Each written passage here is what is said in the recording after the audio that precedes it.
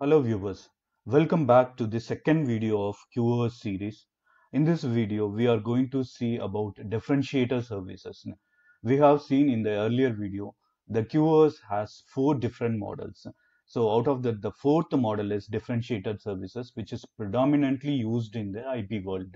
So let's see what all the things are there in the differentiator services model. Okay, first one, the building blocks of the differentiator services. The building blocks consist of two different parts. The first one is DSCP values and the second one is per hop behavior. So DSCP values is nothing but we have seen earlier in the IP header there is a field called type of service which is a 8-bit field. So DSCP taken 6 bits from the type of service field and it classifies the different services. So 2 power 6 is equal to 64. So there are 64 different kind of services or classes are there in the DSCP value. So this is one way of classifications and classification of different services. And the second one is per hop behavior. This we have often heard about this term per hop behavior. Per hop behavior is nothing but whenever a packet is traversing through a router or a switch, what action has to be taken on those packets, what are all the policies has to be applied, and what is the SLA to be followed up. These are all called as per hop behavior. Okay, then we will move to service differentiation. Services differentiated. Different service or from different applications and different customers are differentiated in three ways. First one is we know that 6 bits are taken from TOS field and we use this in the DSCP values. DSCP is called as differentiated services code point. And the second remaining 2 bits are used for explicit congestion notification. And the third one is called as a behavior aggregates. So here we have seen behavior aggregates. Behavior aggregates is nothing but if a traffic flow is for going in a particular direction, then the DSCP values are also same for that particular traffic flow, then this is grouped into a part called as behavior aggregates. I'm coming back again. So there is a traffic flow following from one direction to another direction. All the traffic flows have same DSCP value. Then they are grouped together, and it is this group is called as behavior aggregates. So the behavior aggregates has different flows, even though there is a different ports or different source or different protocols they are carrying it. They are grouped together in the name of behavior aggregates. Okay, then the mapping process. Packets with the same DSCP value are grouped into behavior aggregates and their DSCP values. And then the DSCP values are mapped to the per hop behavior, how the packet has to be has to behave whenever it crosses a hop. Okay, in the per hop behavior, there are four different models are there. One is default forwarding, and second one is expedited forwarding, and the third one is assured forwarding, and the last one is class selector. Okay, let's see some of the components of diffserv. The first one is the DS domain. What is DS domain? DS domain is nothing but a group of nodes, which is maybe either the switches or routers, is DSCP enabled, or they are aware of the DSCP policies. So the group of nodes which are DSCP enabled is called as the DSCP DS domain. Okay, so there the routers are classified into ingress routers, egress routers, and internal routers. Okay, why we have to configure in classify into ingress router and egress router? Because QoS or differentiator services are unidirectional. So you have to configure different QoS settings for ingress and egress. So the boundary nodes also act as an ingress node as well as the egress node. Okay, traffic classifiers, how we are classifying the traffics. We have earlier seen that behavior aggregate is the one way of classifying the traffic that is purely depend upon the DSCP values. And the second method is the multi-field method. In the multi-field method, we are configuring the traffic based on not only DSCP values, we configure it based on the source address, destination address, the protocol which it carries, and the source and port number, source and destinations port numbers. Okay, Then the traffic conditioners. Now, what is the traffic conditioners? The first three bits of the DSCP have been kept the same as the IP precedence.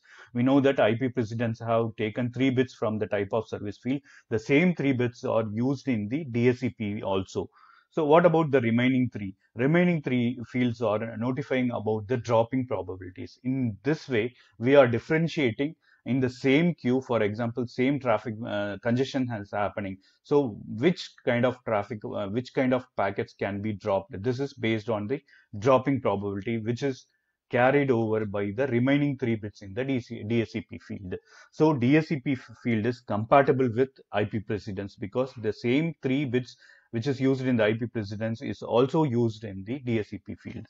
Okay, this is called as the DS domain. Okay, what is DS region? DS region is nothing but a group of DS domains is called as DS region. Usually it is managed by the one administrator, which is also called as the ISP. Okay, in some cases, it is each DS domain is maintained by a different ISP administrator. In this case, for example, each DS domain has its own PHP policy and DSCP to PHP mapping. So in that case, if one packet is traversing from one domain to another domain, then we have to tell the SLA to the next domain also. So what kind of policies or what kind of SLA has to be carried over uh, in the packets. So who will do this job? This job is done by the boundary nodes. So boundary nodes use a term called traffic conditioning agreement. Then they inform the second domain what are all the policies to be followed up in the incoming packets in your domain. So they handshake with each other, and the same policies, SLAs will be applicable for the second domain as well. Okay, then we move on to the per hop behavior. We often use this term per hop behavior. Per hop behavior, I will recap. Per hop behavior is nothing but whenever a packet traversing through a router, the router has to take certain decisions. It's based on the policies and the SLAs and what action has to be taken care, it has to be taken on these packets. So this is called as per hop behavior. There are 4 different kind of policies out there. The first one is the default forwarding DF, and EF is expedited forwarding, and AF is assured forwarding, and the CS is class selection. So different kind of policies or methods are there. So in the first one, default forwarding, this is called as the best effort service. Whenever there is a space for it, the packet will traverse through it. The value for DF is 6 zeros. So packet sends whenever the link is free. So there is no guarantee for that. The default group, if you didn't specify what PHP group it is, packet series, then it will by default it follows the DF method. So second one is the expedited forwarding. Expedited forwarding means the traffic such as VoIP or voice traffic, we have to forward it as quickly as possible. We can't able to store it for a long time in the buffer. So these kind of traffics are forwarded through expedited forwarding. The code used for expedited forwarding is 101110. So next comes the assured forwarding. In assured forwarding, XY is the notation is there. So it is 4 different classes of forwarding is there. X defines as the high value defines high priority. X value defines the priority, and the Y values define the dropping possibilities. So if the values are high in both X and Y fields, then there is a chance that if X value is high, then the high priority will be given to the series. If Y value is high, then the packet series will have a probability of dropping heavily, or dropping probability will be very high. So this uses the first 3 bits of in the DSCP field. So this is called as assured forwarding, the most commonly used method in the per hop behavior groups. So and the final one is it's actually for compatibility purpose. We have used this class selector. So as we seen earlier, first 3 bits in the DSCP is more common with the IP precedence method or model in the QoS cases. So 8 different classes are there. Uses first 3 bits of DSCP. The remaining 3 bits are set to 0. So this is called as PHBs. Okay.